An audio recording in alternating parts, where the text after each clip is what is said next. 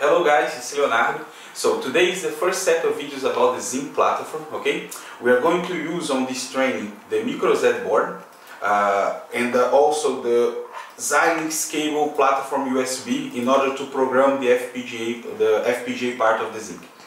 Well, we are going to cover topics like software acceleration, co-simulation with the FPGA algorithm or FPGA hardware is being simulated through the CPU part, and I hope you guys enjoyed. Any questions, please add in the comments of the video. Okay, let's go. So guys, let's talk a little bit about the Zynq architecture. Okay, what is the Zynq?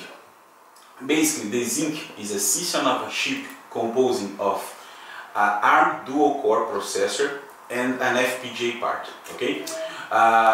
The Zynq nomenclature of this system is PS for the ARM part and PL for the FPGA part.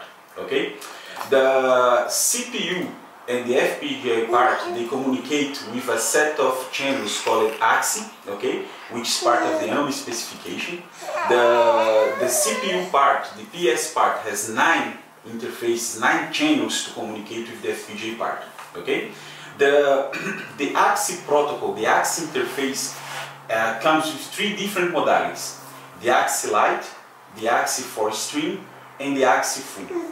The AXI Lite is normally used for small, when you want to transfer small pieces of data and you want to do some kind of processing.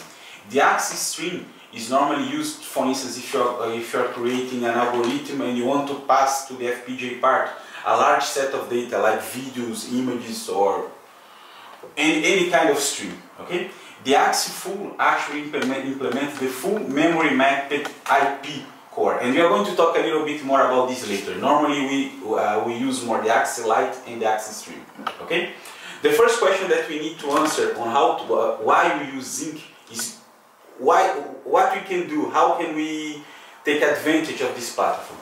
So basically, acceleration. Okay, it's a heterogeneous platform that you have a CPU and an FPGA working together and communicating quite fast. And what you want is just to accelerate. For instance, imagine that you have an algorithm that's supposed to be running in the CPU part, and you need to accelerate it. Okay, so what are the normal use cases that you use the Zynq? Image processing, DSP, and any other kind of acceleration. Okay. The software that we're going to use in this training is vide, vide HLS, MATLAB Embedded Coder, and MATLAB HDL Coder. After this introduction, we're going to see a simple hello world sample just to start.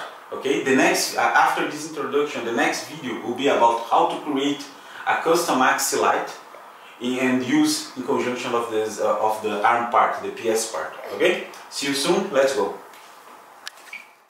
So, to start, we create a new project in Vivado, okay? And we choose as a reference board our microZ. As we do not have any previous VHDL or Verilog code to add in this project, we just play next, okay? And well, now we choose which board we are going to use, as mentioned before, the microZ. You just go to boards and choose the vendor type, or you just choose from a list. Okay?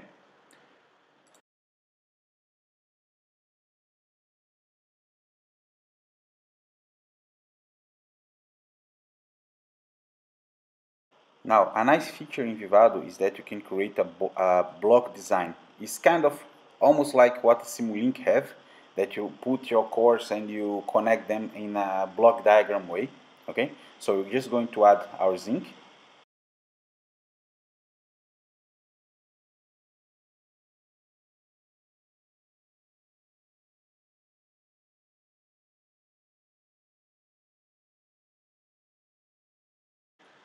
Okay, with the Zynq there, you just click Run Block Automation. So this is automatically add and connect all signals needed for this board to work. Okay, and then we are ready. One last point. After the block automation is finished, you need to generate an HDL code from this block design.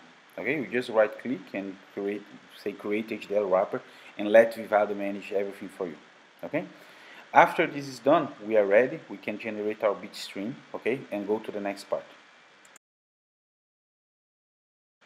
If you guys are used with the previous version of Vivado, call it Easy, you're going to see that now in Vivado the synthesis time and the implementation time can be a little bit longer. But this is more due to the size of the FPGA that are becoming bigger and bigger. Now we just illustrate that the Zynq part, the PS part, is kind of alone. We add no VHDL part yet. And well, now we're going to export this design, and including the bit stream, to be used in the Zynq SDK, which is the software that we use to write our programs.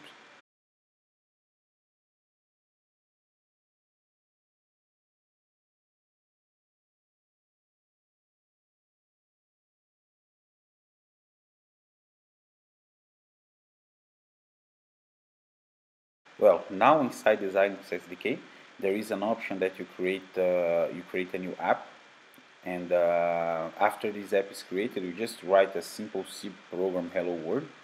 Just one point to mention, when we create this app, we also create a BSP, with which you have the current settings of the hardware that we just created in Vivado. Okay, so nothing new. After this is done, it's going to just create a simple C code, and we just put hello world.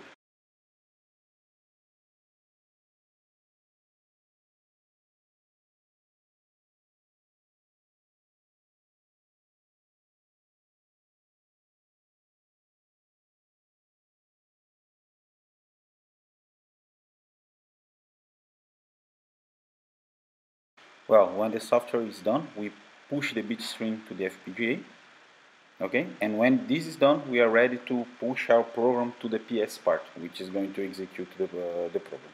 Okay, in the PS part, I mean, how you get the serial output? In the PS part, you also have a UART piece of hardware that is already there, ready for you. And in the next videos, I'm going to show, for instance, how to use the Ethernet and other features. Okay, now we're just configuring the STDIO to our port. Is the UART cable that the USB cable that you are there, and well, everything's working. So see you guys in the next video.